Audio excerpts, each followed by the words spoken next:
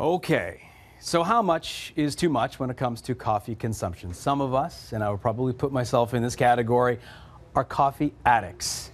A lot of us don't want to admit it. Dare I say, that's why I recruited Olivia Rose, naturopathic doctor, to help me. I have decided why I've decided this. I have no idea.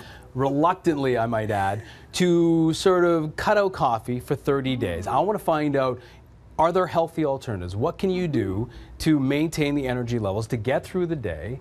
And a lot of parents, a lot of people are feeling the same way too. Thanks for coming in. Thanks for having me. All right, so I mean, here's the thing though.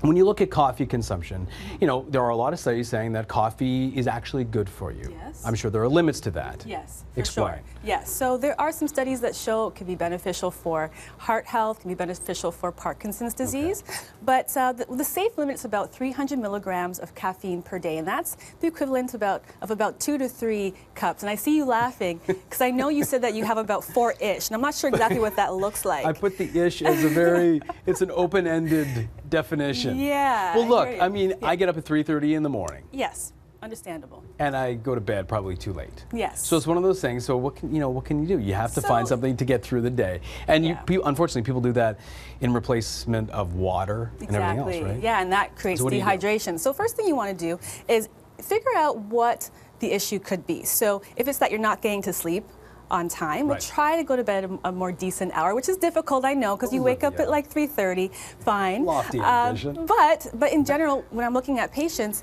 is there iron low? Is there something going on with their thyroid? Are they missing some B12? Those are other ways other things that could be affecting their energy during the day. So you want to make sure you're also eating regularly and eating healthy meals. And every 3 to 4 hours so that you're regulating your blood sugar and insulin levels and giving yourself that good, real energy that you need. Okay, so break down some of the things that you recommend for me, or anyone really, in terms of what they should do to replace. So first thing you want to do is cut down slowly. So you can first start by just reducing the size of your container that you're using, and then you want to switch to decaf, but choose a decaf that's going to be chemical free. So a Swiss water method decaf, and that's really key. Weaning process. So that's the weaning process. You want to do that first, and while you're doing that, you want to start to take maybe some supplements. So for you, I recommended a B complex to increase your energy and increase your mood, because with the withdrawal symptoms, you sometimes can get depressed and get cranky, and we don't want that, right? Me? Come on. We don't want that, right? So you don't want that. I spoke to Christine anyway.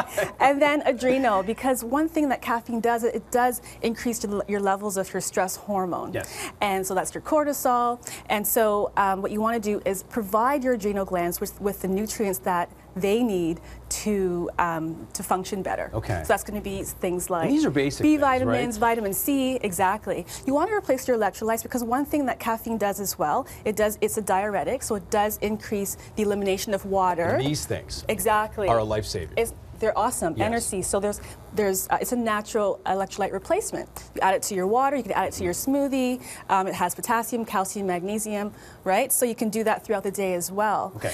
And so you have a smoothie in the morning, for example. Yeah. So I made you a smoothie today. Oh, thank you. Right. An easy method to make a smoothie would be 1 part green, 1 part fruit.